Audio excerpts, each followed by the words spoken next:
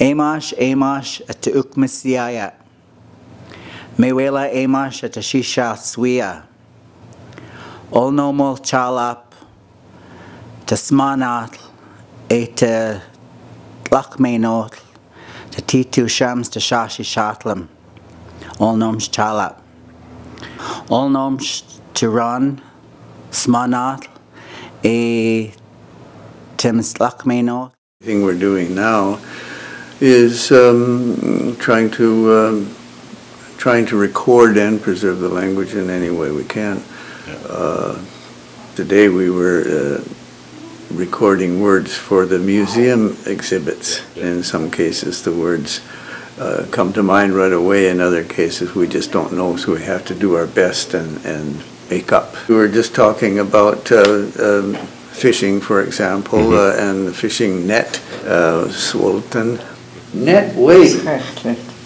Oh. It's booms. I was thinking gross weight. Net weight. Net weight. Net, oh yeah. Fishing net.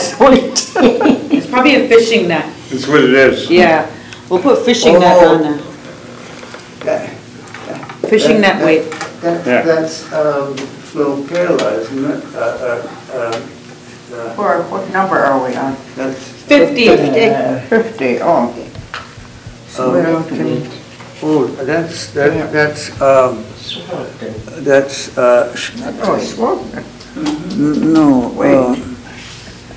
sinker. You're talking about a sinker, aren't you? Like the sinker on the net? Weight is a sinker. Yeah, okay, now we're going to get it. It's coming up. Is that? I was always looking forward to seeing Ron when he was coming. It took me a while, but I've been in there ever since it started. That's how important it is to me.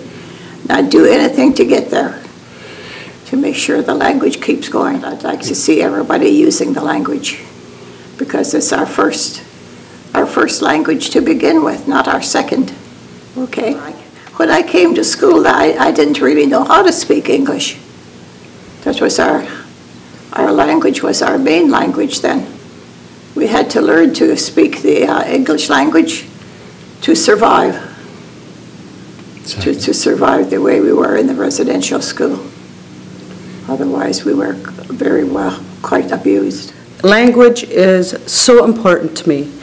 I have been following in my mother's footsteps. She was the one who did the curriculum for our language to keep it in the schools, and the elders are the ones that do the translating from English to our language to use it in the schools. So I'm kind of following my mother's footsteps, and it's very, very important to me. You know, we only have like 8 elders now. And before this group, it would have filled up this whole room. It would have been 40 elders. Now we only have like 5 of them that speak the language fluently, and it's very important that we get all the information we can from them. Because when we lose an elder, we lose a bit of history every single time.